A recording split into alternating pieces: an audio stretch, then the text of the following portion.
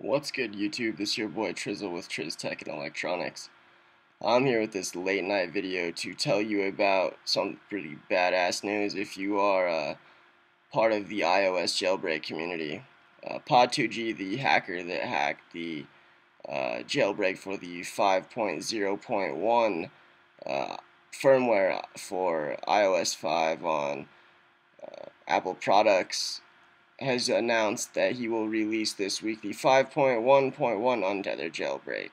It'll be named Absinthe 2.0, so it'll be 2.0 on top of the original Absinthe. I thought this was some pretty intense news, so I wanted to get it up on the channel as soon as I could.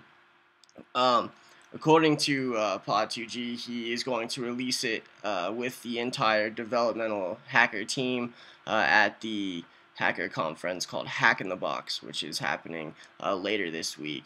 He's going to unveil it at Hack in the Box, and then directly following the convention, it will be released to the general public. And as soon as the jailbreak is released to the general public, I will do a video on how to install it, take note of any bugs or issues and ways to solve them, if in fact there are any. So I just wanted to give you a quick update and a quick video of this. This has been a long-awaited jailbreak. If you are one of the many people who accidentally updated your firmware to 5.1 and are scared to update to 5.1.1 because of the fact that you're scared that there will be an even longer wait on a jailbreak, don't be scared. Upgrade to 5.1.1.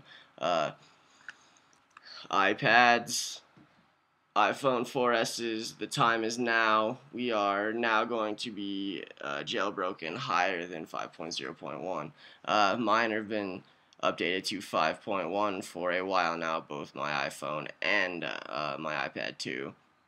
I am in the process right now actually of updating to 5.1.1. I was in a holding process for a while because I was not sure which update or which jailbreak Pod2G, which he has cracked both 5.1 and 5.1.1 now. I wasn't sure which one he was going to release to the general public. Well, he has announced now that he is going to release 5.1.1 later this week. What I had showed you on the beginning from my iPad was from Twitter, and it was a company that I follow called Cult of Mac, and I will put the URL in the description below so you can click on it and read the full article. But according to Pod2G, he's had it cracked for a while, him and the team, and they are officially going to release it later this week.